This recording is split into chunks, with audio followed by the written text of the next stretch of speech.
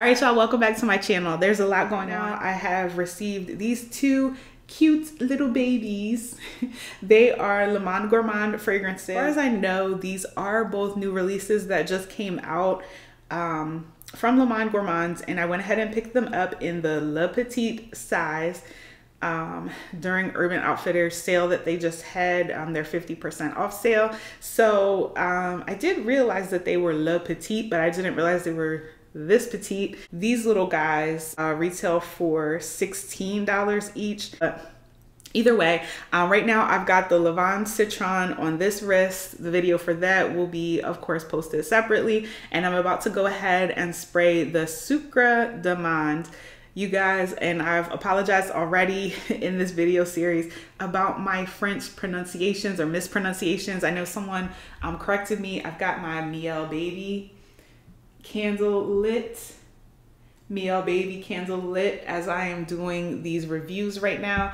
And I know someone corrected me. I was saying Miel Baby on the fragrance review that I did for the perfume. So I apologize, you guys. No offense intended, and hopefully none is taken to those native French speakers as I butcher some of these pronunciations. But this is Sucre D'amande, which would translate into almond sugar, I do believe, based on my many years as an American who took French, studied French, and still has poor pronunciation.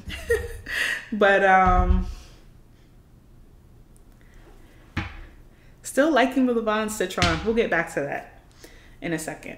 Or if you're, if you're in the future already and you've watched that video, you know my final thoughts on that. Sucre D'amande. I like the juice on both of these. I really do. There's something really just light and pretty about both of them. I think the juice color is very fitting for the fragrances. Like the lavender is exactly this like pretty shade of purple that you would expect. It looks very just light and sweet. It's giving gourmand type of vibes. Same thing for the Sucre D'amande. All right, so I'm starting to smell this one. I'm just rising up off my wrist. It's interesting. What were the notes in this one? Before I read the notes, let me think about this, what I'm smelling. Definitely smelling almond. It reminds me of almond extract. Like my grandma is baking a cake with almond extract, period. But I'm not getting it. There's something kind of dry about it. Maybe that's the almond, right? You know how almonds just kind of have like a dry sort of texture to them. It's not bad. It's actually nice. Or maybe it's giving me even a vibe of like an almond cookie. Like you're at TJ Maxx in the international food section. Not even at TJ Maxx. It hasn't made it there yet. We're still at Whole Foods, okay? We're at Whole Foods in the international food section. And this is like, it's like a European, maybe Australian biscuit, right? It's an almond biscuit. Very much just pure almond is what I'm getting. Maybe a little floral, something floral on the back end. It's not really sweet though, which is interesting. Maybe this could be good for layering with something. I think like if you're into, let's say like coffee scents, or if you're just a sweet gourmand girl all the way and you want to add some vanilla with this. But be warned, if you don't like almonds, I don't think you won't like this one.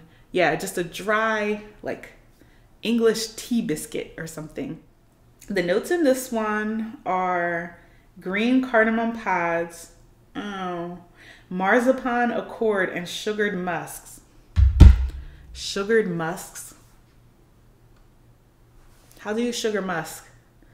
The marzipan, so definitely, yeah, like an almond dessert. But it is gourmand, and I understand. I think I understand where they're going with this. I think this one is an acquired taste. I'll let it go ahead and rest and develop and mellow out and everything, and I'll give you final thoughts on it. It feels like this one is missing something. This one also, it seems like it is fairly ambitious. The notes are fairly ambitious for what you get. I'm really, now that I've read the green cardamom pods in the description, I'm really searching for that, like that cardamom. Is there anything Is there anything spicy about this that's giving cardamom? I don't think so. But I think if something spicy, I think it needs like some spice and some vanilla in this one for me to make it really attractive and pretty to me. It just reminds me of like opening a bag of almonds or sniffing almond extracts. I'm definitely not seeing, let's go back to the notes again now. They said cardamom pods, so I would expect something a little spicy in that, maybe even kind of earthy. I'm not getting that. It's just simple, in your face almonds and that's it. And when I think of marzipan, I think of something sweeter too, and a real dessert. I am not crazy about this one, but let's give it some time. Ooh, we're back, y'all. Back to the future. Sucre D'amande. I've been wearing this for a while. I love it.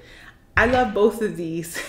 Go ahead and watch the Lavande Citron video if you have not already. As it developed, this subtle, perfectly subtle spice of the cardamom came in, a little bit of floral. Yes, it's still led by the almond. Yes, I still think if you don't like almond, you will not like this one. Don't try it. But there's something very unique about it. It's cool. I do get something that kind of smells almost like clay or Play-Doh about this one. I think it's for sure the almond note. It's not bad. It's not horrible, but I think that would annoy some people. But it is very nice and unique. At first I thought that this one would need to be layered with something. Oh, this one also, it had like sugared musks in it, right? And I kind of laughed at that at the time, but I get it now. It's a musk, but it is sweet. Like it's right around the edges, right? It's just this like surprising, sweet, charismatic kind of thing with almond though. It doesn't seem like it would go together. Who wears this perfume? Someone who's just unique and different and has a mind of her own and stands on it. This one, it's not specifically gender because it's not so sweet and so floral, but at the same time, I don't see many guys really being attracted to this or wanting to wear it. Let me know if you're a guy and you have this one or wear it, or if you're a woman and your boyfriend keeps stealing it. But I don't think these, to me, neither of these have that kind of crossover potential. This is warm. With spring coming up, I'm thinking of like chilly, rainy spring days. I don't think this one would smell so good in the heat or wear very well in heat. Like I said, there's that sort of almost damp or clay-like Play-Doh type of smell that's in the background slightly here. It's not enough to bother me because I still really like this. I may have to wear this over a couple days and really decide how much I like it, how much I'll continue wearing this one. But yeah, that Play-Doh.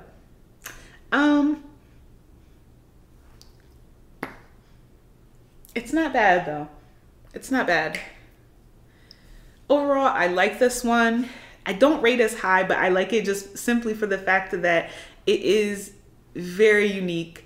And I think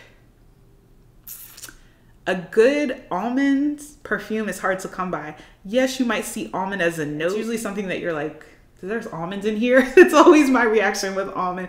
This time, the Monde Gourmand was like, no, we are absolutely giving you an almond perfume. So if you are that person who's been searching for an almond perfume for months and years, someone did it for you. They made it for you. It's here. You just have to go get it. So number rating. So that all things being considered, I'll give this one a 6.4 for the Sucre D'amande. My favorite between the two, definitely this one. Definitely. There's no, the Sucre D'amande can't even, your arms are too short to box with God, okay? But you're still nice. You're still good. I like that. I like it for you. I like it for me. All right, y'all. Thanks for tuning in. Love y'all. Peace.